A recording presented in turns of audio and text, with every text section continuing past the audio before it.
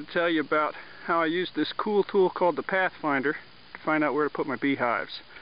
If you're into bees, you know that there's specific places that you want them and there's going to be places you don't want them. When you're initially setting up for where you want to put them, it kind of helps to know what the climate, or specifically where the sun's going to be year-round, and that can be very difficult to do. This was not my initial location, sticking them up here like this.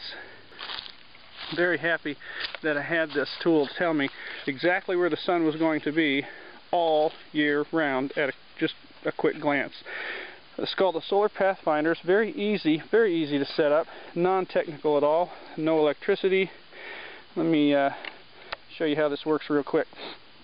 This is a reflective dome that reflects the skyline from this location. I'm going to take it off just for a second and show you how this sets up. This right here, this is the compass. You set that so that it's pointed south or north. North is that way, south is that way. You just orient it so that it's pointed correctly. And this bubble right here, sort of like what you'd see on a level. Make sure you level it. Make sure that it's level. And then the thing is set up. Once the compass and the bubble are aligned properly, then it's set and ready for reading. These lines that move up here, you see there's, I don't know if you can see it on this video or not, but there's the number 5, 6, 7, 8. These lines move up across like this. They signify the hours of the day. From 5 until 10, 11, 12 is right here, and that line moves up that way. And 1, 2, 3, 4 all the way down to 7 o'clock in the evening over here. That's these lines that you see moving vertically up this chart. These arcs across that move this way, those are the sun path, and there's 12 of them. You probably can't see them on this video clearly, but there's 12 of them, each one representing where the sun will be in the sky for all months of the year. So now when I place this dome back on top here, you'll notice that there is a reflection. You can see through the dome at those arcs, and then there's a reflection all the way around here, which indicates the shadow, or what's going to block the sun's rays at all times. And all you have to do to find out whether this area will be in the shade or in the sun is follow the arc. Say this arc right here is about for April, and you can see that this area is in the sun at 7 o'clock in the morning during April, during the honey flow season. When we get early April, late April, we start having some good nectar flow.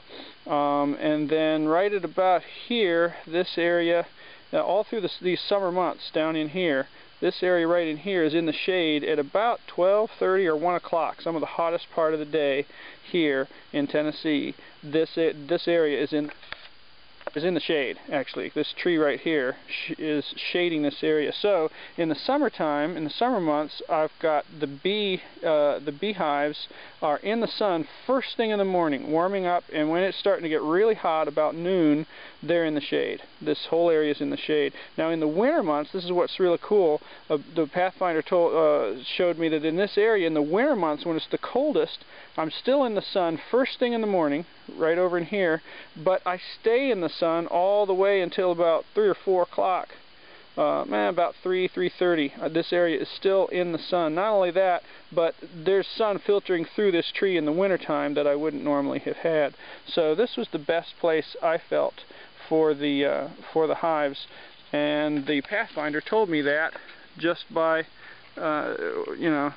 told me that real quick, and I didn't have to try. I set these hives up once, and I know they're in the best place in this particular location. Just as comparison, this was my initial location of somewhere else on the property where I wanted to put the beehives, and I could tell in the summertime when I was setting these things up, or in the springtime rather, it's hard to tell exactly what would be going on in the winter. And the Pathfinder told me right away that this area is not going to see any sunshine until about almost 9 o'clock. And so the beehives wouldn't be seeing any sun until 9, yet in the summertime, when it's the hottest, they'd be in the sun until 4:30 in the afternoon here. And that's way, in our summer months, that's way too hot. So the hives weren't as protected as well as I would like them to be. So I ultimately chose another location.